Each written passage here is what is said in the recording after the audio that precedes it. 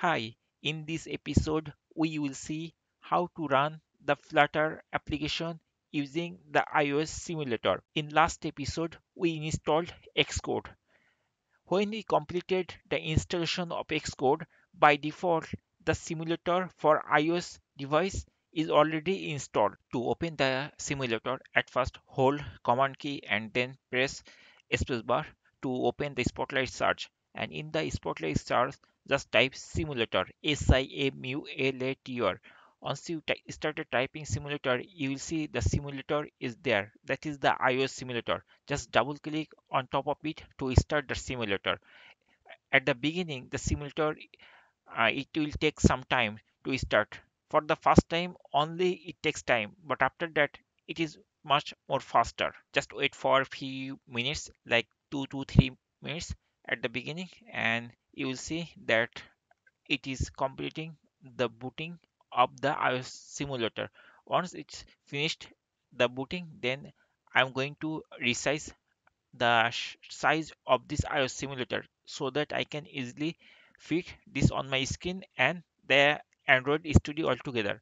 Now, time to open the Android Studio. So I am going to hit Command key. I am holding Command key and I hit spacebar to open the Spotlight search, and then I am typing Android Studio and I am going to open Android Studio. Just wait few minutes or few seconds based on the performance of your computer to open the Android Studio. So basically our target is to run the same application which we run on Android Emulator before by using Android Studio. So in this case, we will run the same application in our iOS simulator.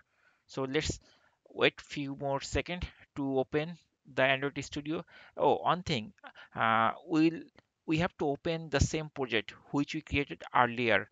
The earlier Flutter application, and we run on Android simulator.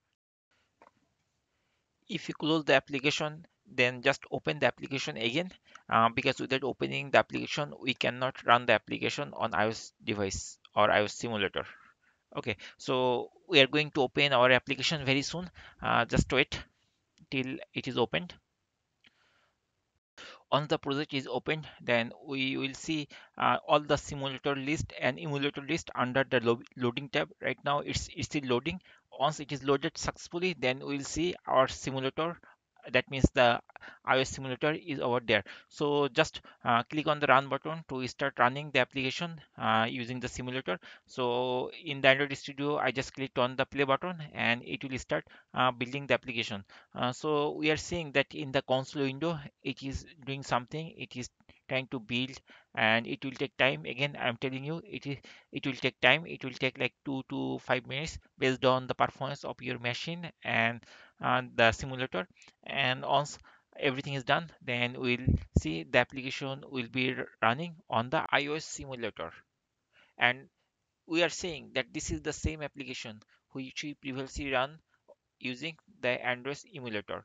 So in this way, you can easily run the same application using Android Studio. On last thing, I want to mention that you can run the same application parallelly, both the Android emulator and iOS simulator at the same time. For doing this, you just need to open the simulator also and the emulator. If like for example, if we want to run the same application again parallelly, then we also have to open the Android emulator by pressing tools, then ADV, and from there I choose the device and then we run it. And then again, uh, we have to select the device or simulator, and then you have to hit the play button and it will run parallelly. Now we are seeing both the application are running parallelly, both the devices. In this way, we can easily run the same Flutter application in two different platforms.